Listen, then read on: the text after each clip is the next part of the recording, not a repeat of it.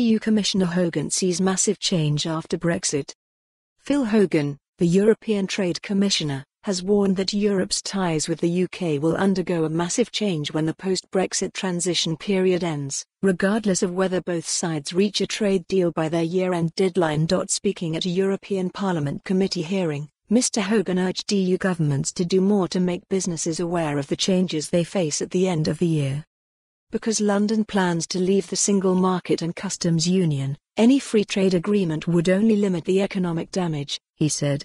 On January 1st, things will change anyway, even if we reach a deal, said Mr Hogan. It will be much worse without a deal, but even with a deal, there is going to be a massive change in terms of logistics, in terms of how we trade with each other, how we travel.